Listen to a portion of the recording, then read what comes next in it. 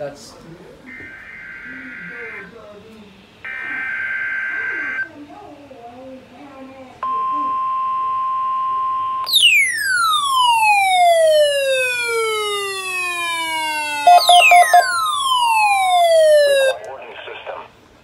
Dumb scam called me. Are activated by the signal to warn of severe weather or other hazards.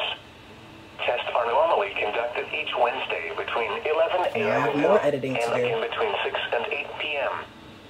If severe weather is expected on Wednesday, the test will be postponed until the next day, weather permitting.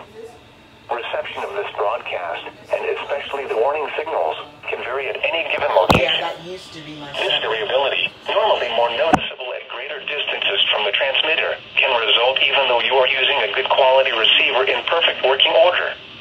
Warning alarm tones are activated on transmitters for counties where the signal is reliably received, in sufficient strength for consistent and dependable service. For station KIH 26 in Daytona Beach, warning alerts will be activated for Volusia, Flagler, Putnam, Lake, Seminole, Brevard, and Orange counties. For station KIH 63 in Orlando, warning alerts will be activated for Brevard, Lake, Orange, Osceola, Polk, Seminole, and Volusia counties.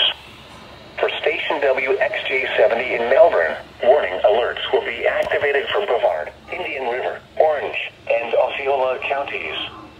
For station WWF69 in Fort Pierce, warning alerts will be activated for Indian River, Martin, Okeechobee, and St. Lucie counties.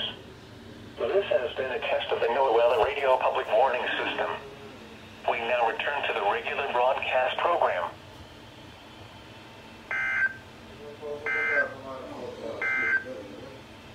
Your weather roundup at 10 a.m. Orlando International